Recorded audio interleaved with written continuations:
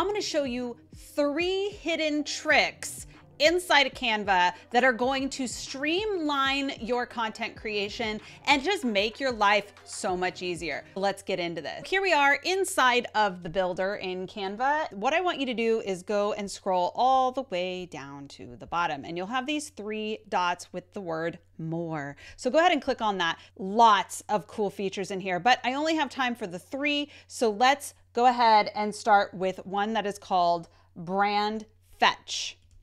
So Brand Fetch is going to save you an enormous amount of time when you need to fetch a logo from a brand. You could see some of the top logos are right here, but you can also put in a URL. So let's just start with, let's do www.apple.com, and it's going to bring up the Apple logo. When I tell you that this particular add-on, this app blew my mind, I mean, it blew my flippin' mind. I am so used to having to go to a brand's website or go to Google and search brand icons, download them, and then re-upload them. And this is especially important if you're doing YouTube videos and you're trying to do thumbnails. I do a lot of YouTube videos about Canva, about StreamYard, about Agorapulse, and all these brands. And I used to have to download them and upload them. Now all I have to do is search and add. So amazing. And it's totally free. So this is definitely an add-on that you're going to want. Let's check out the next one. The next one is called Icon Duck. Now, Icon Duck has royalty-free icons that you can use in your graphic design. You can see there are quite a few that you could just scroll through. But the reason I really love this, if I need social icons, again, I don't want to have to go searching for social icons. So I have them right here. I can even do something like this. We're going to do circle social, and it'll bring up the circle icons. There they are. And I can, shrink those down, and I can add them to my different assets. It's not just social icons that you can do here.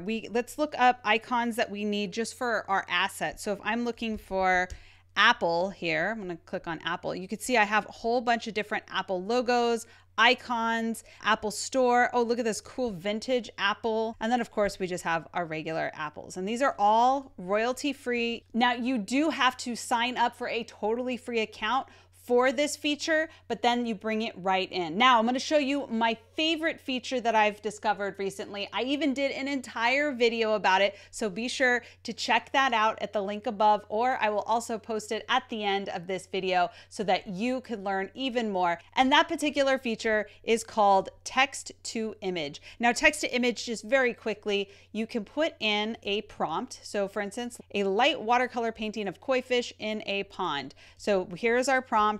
And I can choose a style. I'm going to choose painting, and you can generate an image. Once your images are generated, you will select the one that you like, and it's going to add it to your asset, as you can see, but it will also add that image to your library so you can access it later. This particular tool can be great for creating truly custom images for your blog, for your social media, and for your media assets, your content marketing assets. If you found these tips for Canva helpful, go ahead and like this video. Don't forget to subscribe, because I'm always sharing the cool stuff that you can do in content marketing that maybe you haven't discovered yet, and I want to help you discover that.